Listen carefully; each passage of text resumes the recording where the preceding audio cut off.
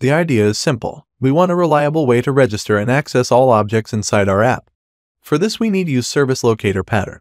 Get-it is the most used package to implement the service locator pattern in Flutter. Get-it allows us to register all objects and their dependencies at startup, and access all registered objects from a single source. Let's look at a simple example. For example, this API class contains the code necessary to communicate with the joke API used in the app. The network calls made to the joke API is handled by the client class from the HTTP package. If you pay attention, the API class is dependent on the client class, and the most basic way to inject this dependency would be to pass it through the constructor. This way, when you need the API class somewhere else in your codebase, you would have to pass in the client class. Now, in a situation where we also use dependency injection where the API class is needed, to call home screen somewhere in the codebase, we would pass in the API class it depends on, and also pass in the client class that the API class depends on. I'm sure we can see how things can easily get out of hand when we try to access classes with multiple dependencies across multiple places.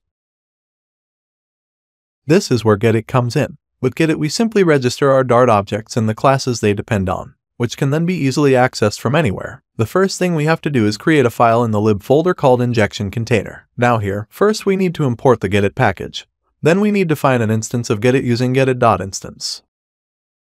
We must define the instance globally so that we can access this instance in all files and anywhere. This instance is going to hold all the dependencies we need. Next step is to create a method named initializeDependencies, which would be called before runapp. It will be inside this function where all the classes and contracts will be registered, and subsequently also injected using the singleton instance of get-it stored inside SL. Using get-it, classes can be registered in two ways, factory and singleton. With factory registration, when you request an instance of the class from get-it, you'll get a new instance every time. Good for registering view models that need to run the same logic on start or that has to be new when the view is open.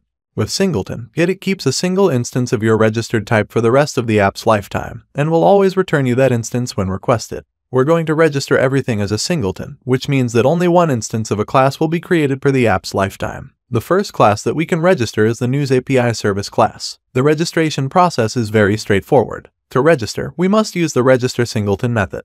Now here we have to pass the class name as t-parameter. Then we just instantiate the class as usual and pass an SL into every constructor parameter like this. Because News API Service accepts DO in the constructor and depends on DO, we must register DO before News API Service in the same way. Then here, pass SL to News API Service. The next step is to register the articles repository. Notice that they depend on the contract and not on the concrete implementation. However, we cannot instantiate a contract which is an abstract class. Instead, we have to instantiate the implementation of the repository. Then we need to register the use cases. So, we register the getArticle use case. And finally, we have to register the blocks. Presentation logic holders such as block shouldn't be registered as singleton, because your block will return the new instance when the state was changed.